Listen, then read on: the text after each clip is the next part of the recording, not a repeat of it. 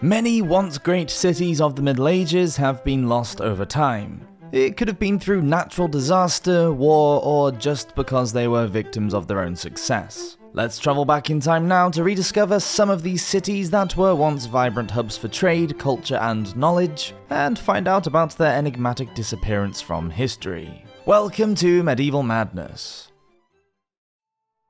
Dunwich.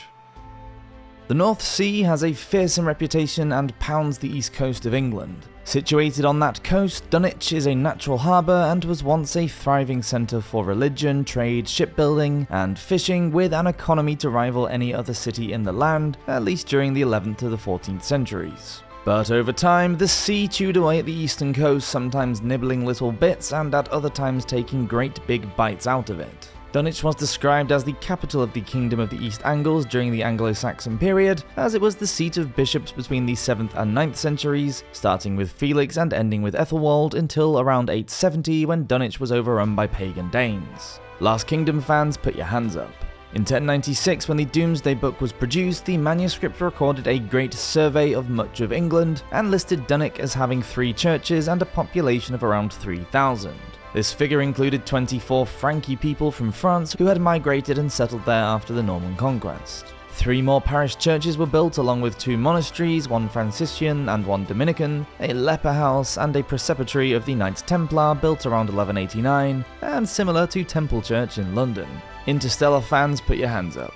During the 12th century, Dunwich arrived at the highest zenith of greatness to increase of inhabitants, commerce, and wealth. Fishing was an essential industry, and boats went as far as Iceland for cod whilst catching sprat and herring in more local waters. Shipbuilding was also an important enterprise, and vessels from Dunwich traded all around the British coast and over in Europe. In 1229, King Henry III asked for 40 ships from Dunwich to be well equipped with all kinds of armament, good steersmen, and manners, to be used during his invasion of France. The start of Dunwich's decline began in 1286 when the port was hit by a storm surge, quote, "On the night after New Year's Day, through the vehemence of the winds and violence of the sea, several churches were overthrown and destroyed."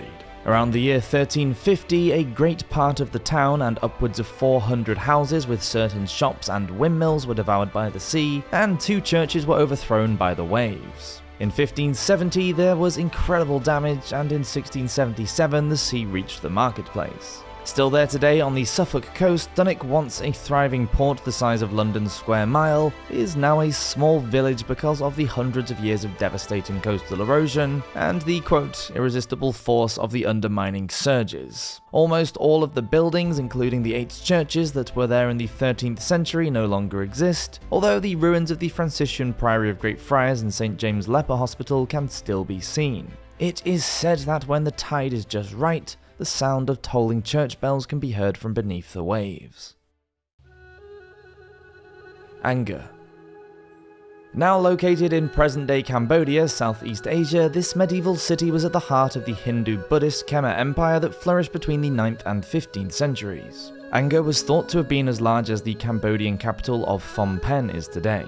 That is an area of 262 square miles. And is not the only lost city around there. In fact, some experts believe that the huge, densely populated cities there would have made the Khmer Empire the largest on Earth during the Middle Ages. The Khmer was known as a hydraulic empire, a government or social structure that maintained power by controlling access to water, and archaeologists have found elaborate water systems there.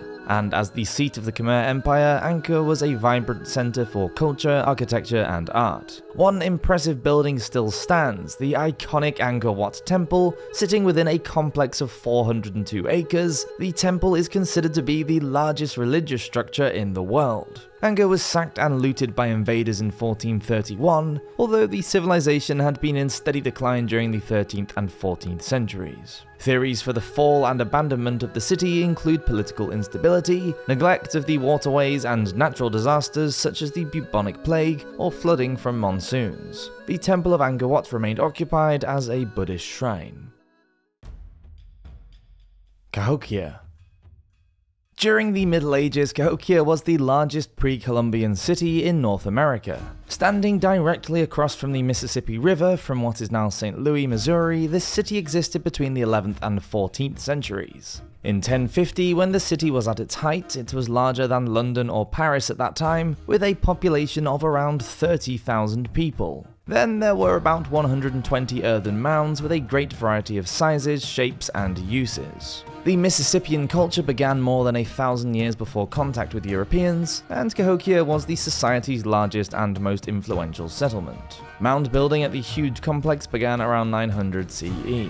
Excavation and earth transportation would have taken decades, but the result was a complex city of flat ceremonial plazas arranged around these central mounds with hundreds of interconnected pathways and courtyards. Because the Mississippians left no written record, the original name of the city is unknown, so it was named after the local Cahokia tribe.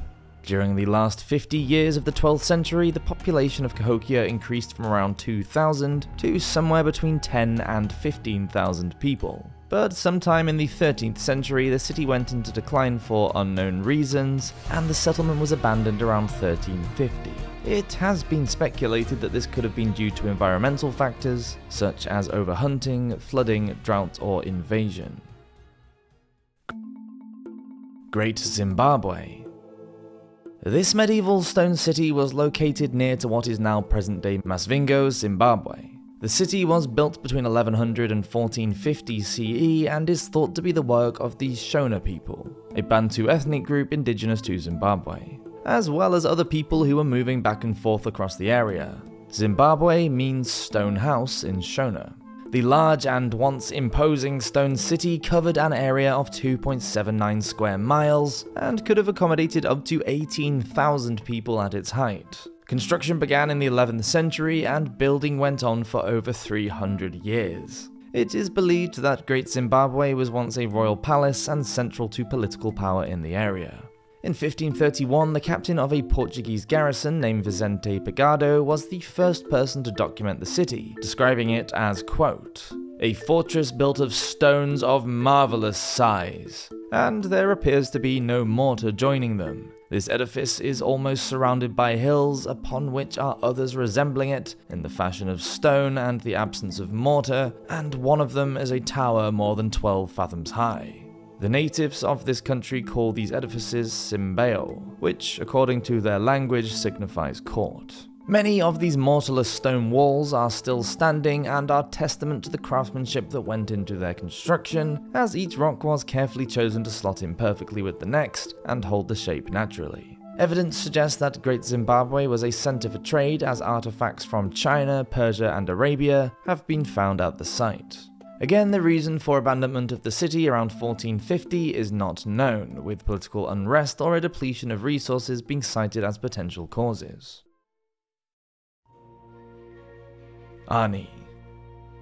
Often referred to as the City of 1001 Churches, between 961 and 1045, Ani was the capital of the Bagratrid Armenian kingdom that covered much of present-day Armenia and eastern Turkey. A place of significant influence both culturally and religiously, Ani became the capital after its expansion in the 10th century with a diverse population. By the beginning of the 11th century, it is thought to have housed up to 100,000 people. Because Ani lay upon a branch of the Silk Road, it grew in size and wealth, and the city became an important trading center. So far, 50 churches, 33 cave chapels, and 20 chapels have been discovered in the ruins at Ani. It has been argued that Ani Cathedral, with its ribbed vaulting, influenced similar early Gothic structures in Europe. The decline of the city began with the invasion of the Islamic Seljuk army in 1064. A Turkish historian described the devastation as, quote, "The army entered the city, massacred its inhabitants, pillaged and burned it, leaving it in ruins and taking prisoner all those who remained alive. The dead bodies were so many that they blocked the streets.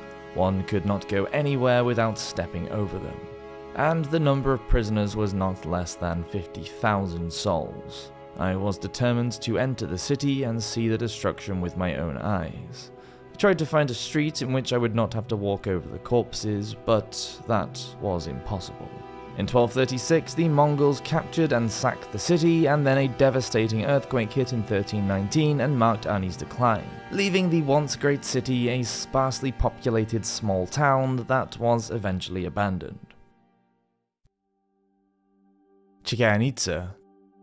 Situated on the Yucatan Peninsula in present-day Mexico, Chichen Itza was a prominent Maya city and a major economic power throughout the Middle Ages, and may have had one of the most diverse populations in the Mayan world. This could be why the city has such a variety of architectural styles. Built in either the early or mid-5th century, by the 6th it was a significant power in the Maya culture, both politically and economically, and a center for trade in the region. Many archaeologists believe that, unlike earlier Maya politics, Chichen Itza was ruled by a council of elite members rather than one individual. The city covered an area of at least 1.9 square miles and had many imposing stone buildings, including the famous Castillo Pyramid. The buildings were connected by a crisscrossing of at least 80 paved causeways at a time when many European cities did not have paved streets. The site would have been extremely colourful as the buildings were originally painted in pigments of red, green, blue, and purple. 13 ball courts have been found at Chichen Itza, the Great Ball Court being the largest and best preserved, along with temples and steam baths. The large well or cenote at the northern part of the site is thought to have been a place for human sacrifice. Dredging of the well produced many precious objects including jade, turquoise and gold, as well as human remains that displayed wounds suggesting that they were killed before being thrown in. Although the fall of Chichen Itza is a mystery, it is thought that the decline began in the mid-1200s, long before the fall of the Mayan civilization, well over 400 years later. Thank you for watching this episode of Medieval Madness. Please do subscribe if you're enjoying the videos on this channel, and I'll see you next week for another video. Have a great week. Cheers.